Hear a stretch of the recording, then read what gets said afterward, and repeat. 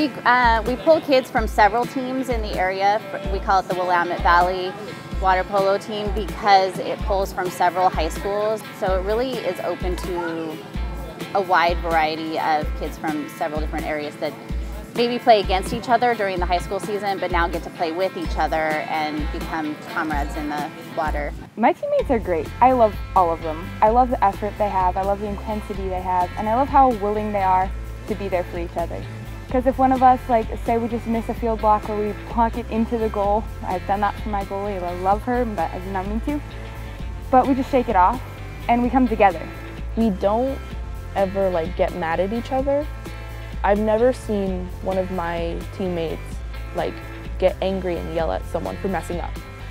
So I think that's something that really stands out for us is like we understand that people are going to make mistakes in the pool and you know, that's okay, whatever, then we move on from it. We never give up. We always give 100% in our games, and even if we're losing, we learn something from it. And I think that's really special, because if we lose a game, our coaches don't punish us, they tell us to suck it up and learn from it.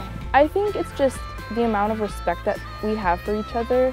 Like, all of the teammates respect each other as individuals, and we understand that everybody has their own strengths and weaknesses, and we kind of play to help show their strengths and make up for their weaknesses.